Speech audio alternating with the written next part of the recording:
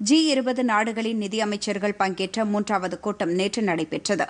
மத்திய நிதியமைச்சர் நிர்மலா சீதாராமன் இந்த கூட்டத்தில் இணைய வழியில் பங்கேற்றார். இந்தியாவின் தொழில்நுட்ப அடிப்படையிலான உள்ளடக்கிய பொருளாதார கொள்கை காரணமாக 42 கோடி வங்கிக் கணக்குகளுக்கு நேரடியாக 1000 கோடி அமெரிக்க டாலர் அளவிற்கு நிதி பரிமாற்றம் செய்யப்பட்டுள்ளதாக இந்த கூட்டத்தில் அமைச்சர் நிர்மலா சீதாராமன் தெரிவித்தார். இந்தியாவின் ஒட்டுமொத்த உள்நாட்டு உற்பத்தியில் 10% அதாவது 295 பில்லியன் அமெரிக்க டாலர் மதிப்பிலான ஒருங்கிணைந்த திட்டத்தை தற்போதைய கொரோனா தொற்று பாதிப்பை எதிர்கொள்வதற்கு அறிவித்து மேற்கொள்ளப்பட்டுள்ள பல்வேறு கொள்கை திட்டங்களையும் அமைச்சர் இந்த கூட்டத்தில் பகிர்ந்து கொண்டார்.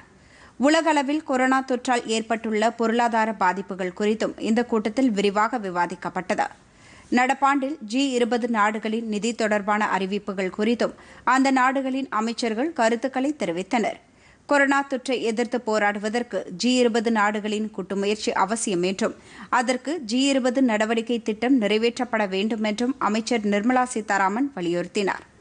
கொரோனா நெருக்கடியை எதிர்கொள்ள உறுதியான பங்களிப்பாக இந்த திட்டம் இருக்கும் என்றும் அவர் குறிப்பிட்டார்.